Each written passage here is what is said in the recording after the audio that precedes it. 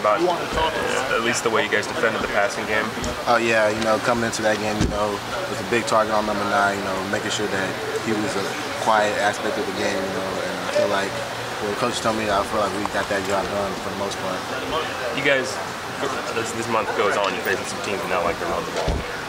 How do you feel about the state of the tackling by the secondary, and how much of a challenge do you think tackling is going to be these next 3 weeks? It's going to be a huge challenge because tackling is the hardest part of playing football, especially for defense. And we're going to have to emphasize tackling, especially in practice, because when you get tackles down, that's how you win. Get those turnovers. That's how Alabama plays. When you get tackles, it's just a whole different type of ball game.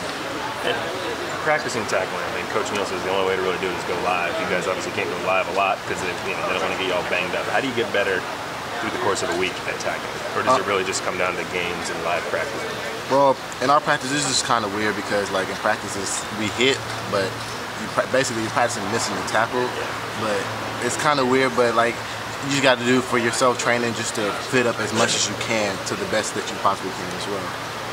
How much have you improved in your career, and how much was it, I guess, beneficial to not redshirt? I mean, when you look back, how much have you developed, and what's been the biggest part of your development? I feel like playing my freshman year really helped me out a lot. Playing plays, gain speed and all that stuff, knowing situations and stuff. And carrying over to this year, I'm just knowing what to do, practicing on my technique, being able to make plays on ball, becoming an it factor on the defense, and I feel like I'm just starting to develop each and every week. Have you felt a jump in your production since you've been starting these last couple of games? Yeah, I felt that, just playing with a chip on my shoulder, playing the best ability that I can. How was it to go up against Juju? It was a tough challenge. I knew it coming in the week. Preparing for him. It was gonna be a big matchup. I did in my freshman year, so I was like, I got to get round 2 again. So I had to win the job. That motivates you though a little bit extra when you get a guy that's that good, to see if you can match him, I guess. Is that fair to say?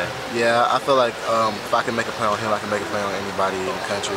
He's gonna be a first round pick, probably number 1 receiver off the board. So that's gonna be a big kudos to me. I got to do that as a freshman and a sophomore as well. Did USC throw anything at you offensively that you maybe didn't expect? Not really. I just felt like the quarterback, he was a big factor to them. He could run the ball too, and when he ran the ball, he ran with a purpose. How important is it to keep an eye on Christian McCaffrey this week? It's real important. Even though he's been quiet the past couple of weeks, he can always have that breakout game and get people to get the buzz out about him. He's still a good player. Don't get that wrong. Like, he's gonna be a good player. And, having our eyes on him is gonna be real key. Even with Arian not starting anymore, how have you seen him kind of respond to that? Because it didn't seem like he's playing, put his head down. He's really responded to that on the field.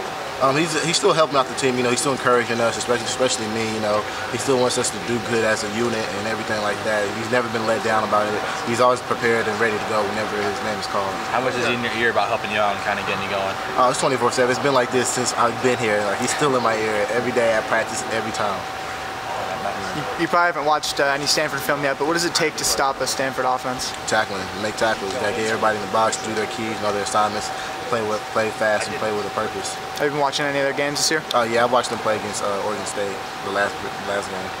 Thanks, Ugo. Thanks, Ugo. Thank you, Mike.